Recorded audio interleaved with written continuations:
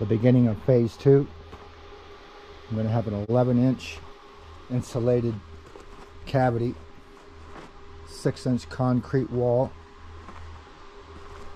and then another slab, maybe the same thickness as this, and that will be the base of the sand battery. Then there'll be concrete all out here, more insulation, thick walls. It's going to be detailed later, but I won't worry about any of that. First of all, just get the sand battery done, and then if I have to sleep in a tent just to test it out in the first few months, it's getting done no matter what.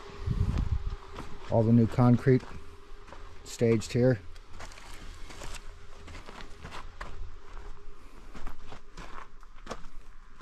New batch of screws, 70 bucks. Everything's gone up, I'll tell you.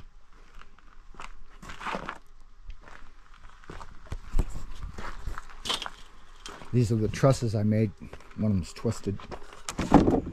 I made these about 2 years ago for my other property, but I brought them over here. This is going to be for the shed I drew up with the solar panels will go on top of. More rebar.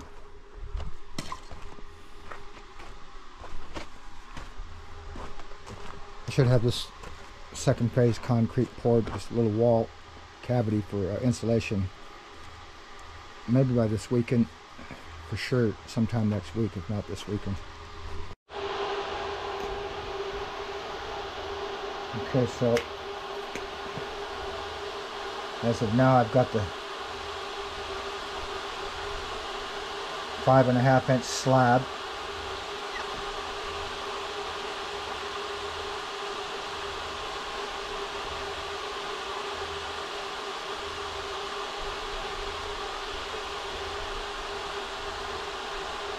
From there, I'm going to go up another 11.5 inches.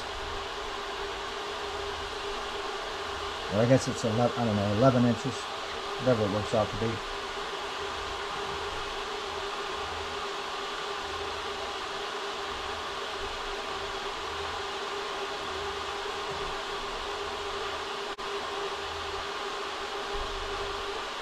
This is going to be a 6-inch thick wall.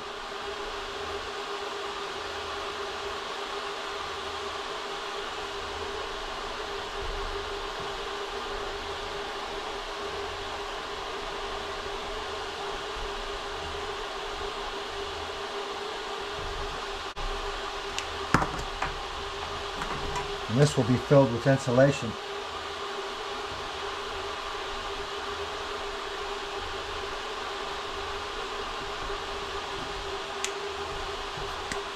So, from a front view, as we used to call it,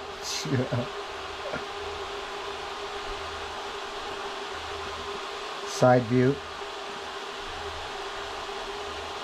5.5-inch slab, 11-inch insulation wall, and then I'll have another 5.5,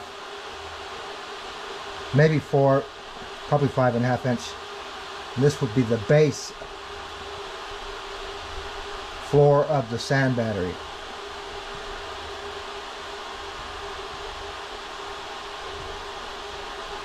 From there it just continues up, but at that point I'll start using block.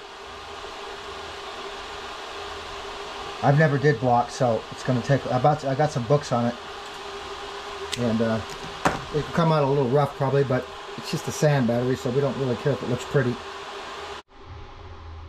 So there's my old hammer drill. I'll be drilling holes into the concrete, putting rebar, another set of forms on the outside, obviously. Be full of rebar.